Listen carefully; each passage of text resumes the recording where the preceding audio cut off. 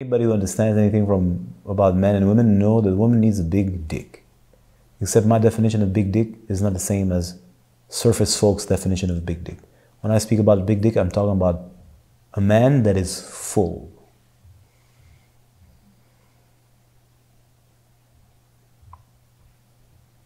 And that unlocks something in her. It is the master key. In the twisted world, you had a man who's praised because he's 6'8" and has a penis long like this, because that's now a big dick. It's not a question of size of animals. No. And then he pounds the living shit out of her. And now that's the man. Well, what is he unconsciously, what is he trying to do? He's trying to access something. And that's why he wants to pound the shit out of her and break her to access the jewel.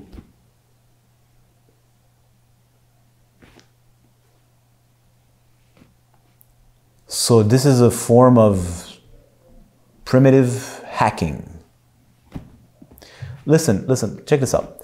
In science, you know science, they'll say that laughing is good for your health because laughing releases dopamine. So what do? You have a bunch of people who do laughing yoga. So they try to pretend to laugh to secrete dopamine.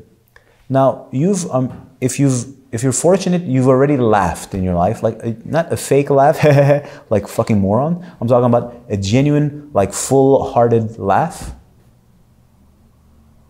You know what I mean? Do you think a fake can replicate that? Of course not. So do you think the laugh that comes from joy, relaxation, inner humor, sensitivity, and all of this, right? Like your being is light and happy, and you laugh. Do you think you can replicate this with a fake laugh, with a bunch of people who fake laugh? Absolutely not. So the same, this is what I'm trying to say. This is what the modern world tries to do. It tries to hack nature because it doesn't have access.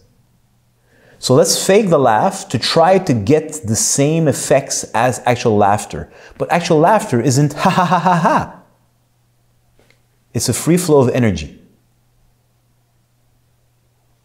expressed in a particular direction. You can't fake it. So we take this and we apply it to a woman. Inside the woman, let's say that there's a jewel and you want to have access to it. Of course you want to have access to it. It's the goddess. That's what you want to have access to. You want to bliss.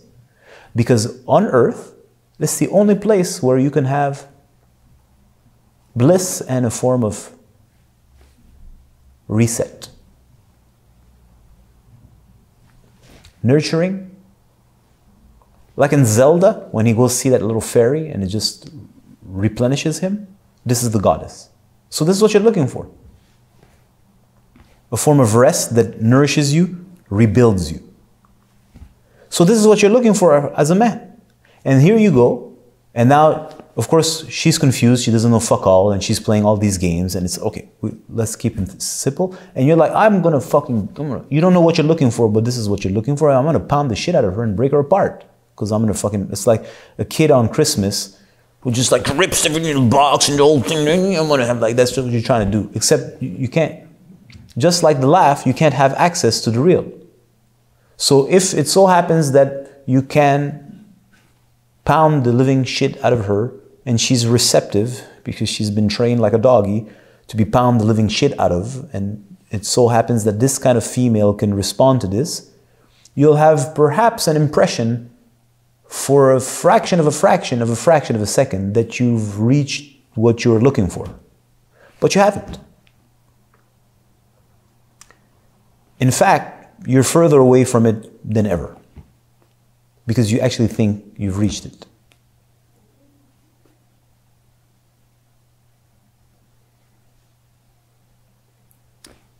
So the man wants to have access to the goddess. That is why he's attracted to the woman. But you don't know how. And also, you are not worthy. And this is something you can accept as a man. What do you mean I'm not worthy? I'm rich, I'm cool, I'm handsome, I'm this, I'm that. Yeah, perhaps not every man is cool, handsome, and all of this, but if you so happen to be this, great, she'll let you come in the courtyard. Imagine a temple with chambers and chambers and chambers and chambers and chambers and chambers, and then there's like a courtyard and a fence. She'll let you enter into the courtyard and she wants to see what you're really about, and very quickly you prove what kind of man you are. This is what she does unconsciously. In the modern day, I'm sorry to say, the woman is confused. She's an idiot. She doesn't know what's going on. She doesn't know herself. She has no idea who she is, otherwise she wouldn't behave the way she does, okay? But it doesn't change the fact that this is what she is unconsciously. This is still the modus operandi, is just covered up with stupidity and nonsense and cultural blah, right? But the womb, which is intelligence and can never be deceived, so you have the genetic wherewithal to be allowed to enter into the courtyard. And so what? Then what? Then you open your mouth, and anything and everything you do is just proving that you don't know what you're doing. But you have techniques, of course, because you're the man. And now you're trying to hack her. So you're going to use your little technique. Right? You're going to try to use your technique to create in her some kind of release so that maybe she gushes. And then you say, she has 4 orgasms. I'm the man because I can give a woman many orgasms. Did you get to meet the goddess? You don't even know what I'm talking about. So, dude, I'm telling you,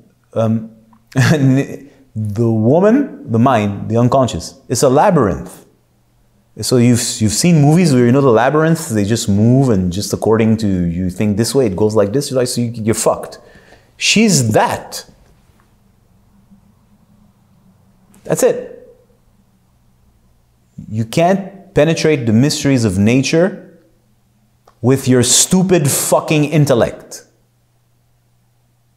And when you try, you've just eliminated yourself from the equation. You've just failed. Before starting, you failed, because the means you're so stupid.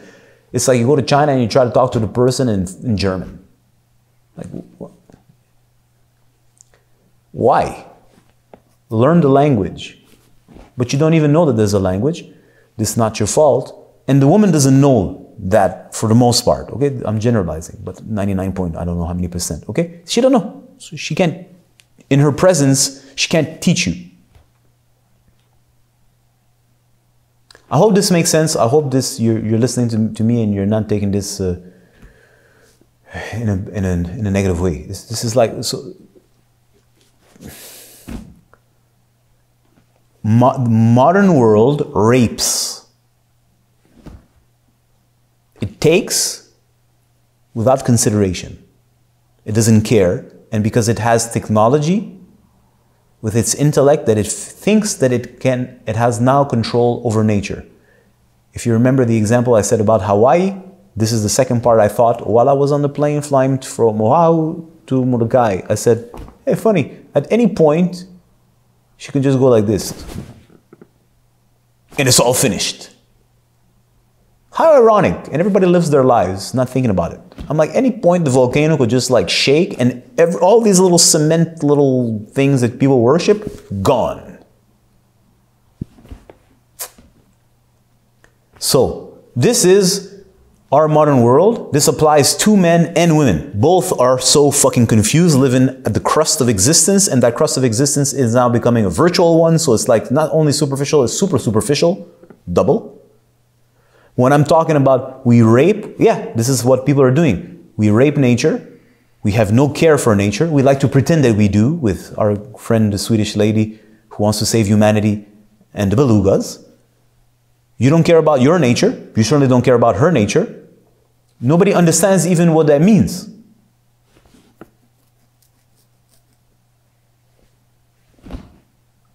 And that sounds kind of funny. And I don't take no drugs, I assure you. I'm sober as sober can be. I'm telling you, there's a whole other realm of reality. And unless we learn that realm of reality, it's like we're stuck in a labyrinth that has no exit. It's like one of the movies that I don't remember its name. You can't get out. You're fucked. You can never find what you want. So you go to a woman, you don't even know why you go to her. You don't even, I want to get laid. And I want to come. Yeah. That come is the representative of a tiny, tiny, tiny instant of bliss. Like so tiny it doesn't count. But this is all you know, and for you this is wonderful, and it's amazing, and it's the pinnacle of your existence. But what you're looking for is bliss. But you don't understand the science of bliss, you've never studied the science of bliss, and you're so far away from it, and you have so much to learn, that it's like, you know, when you have to rehab after a surgery, it's so fucked up that you're not sure if you really want to do it. You have to have a really good reason to want to go through the process. I'm talking about like a real surgery. It's anybody who has, it's a thing, okay? So it's the same. It's like, oh my God, I have to like relearn everything and unlearn everything. It's awkward, it's painful, it's difficult, it's not easy, the world doesn't support it. It's what can I tell you? But if this makes sense to you, you understand it, and it's worth, of course it's worth the price. It's not even a question. So again, in regards to men, you're looking for something in the woman. You don't know how to access it, so you try what you see in television or what has been portrayed as manhood everywhere around you. Like the guy is literally punishing the girl. Isn't that odd? Like he's raping her. She calls that sex. You know how sensitive a vagina is and how sensitive the how do you say this? The uterus, le col de l'utérus, I don't know how to say this in English. The cervix, how sensitive the cervix is, and here you are. Listen, dude, think about it. Like there's eggs. You know, like when you buy eggs, there are eggs living in those ovaries. And you're like, bam, bam, bam. You're punishing her. Now, I don't have a problem that you're punishing her. If you enjoy punishing her and she enjoys being punished, you do what you got to do. It's not the point. The point is, isn't that odd?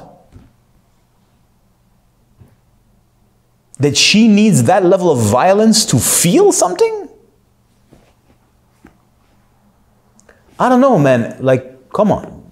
I don't want to say it's fucked up, but it's like, come on. Like, really? Like, you need to be raped so hard so that you can feel something? And this is sexuality? And then like all you have to do is like one level down in the psychology of things, and you're like, this is like self-hatred and self-punishment, and like it's all this like stuff I don't want to get into just now. Like it's like and this is like love-making. Get the fuck out of here. Anyways, listen, if it works for you, it works for you. Good for you. It doesn't work for me, and because it's shallow, it's empty, and doesn't give me what I want, and the woman is never satisfied. Although you pretend she is satisfied, she's not. Because after, let's say you did a good job and you fucking raped the shit out of her properly, according to your standards, she'll recover in a couple of minutes, and she'll be hungry for more. Which means it didn't work. Maybe for a couple of minutes or half an hour or half a day, yeah, that's it.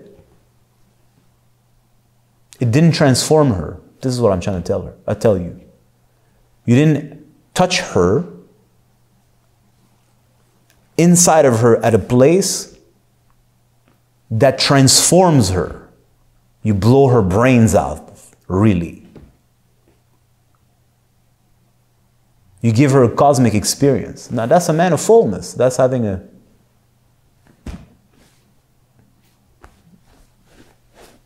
big dick. It ain't got nothing to do with the size though. It's got to do with the fullness of the man. So you see, this obsession with dick sizes and all this fucking rubbish, superficial shit. This is the world we live in, man. Oh my God. It's horrible. If this is what sexuality is about, look at the outcome. Everybody suffers and everybody's miserable. That's the truth. You just need to be honest about it. And if you don't agree, stop drinking and see. Be sober. Try. Sober. No drugs, no alcohol. And see if you don't eat too much meat either, because it kind of numbs you. And see what happens. And then you'll see, it's going to be another experience. Zero alcohol. You try. Then you're going to now start to be confronted to like the awkwardness of the relationship. Or the staleness of it.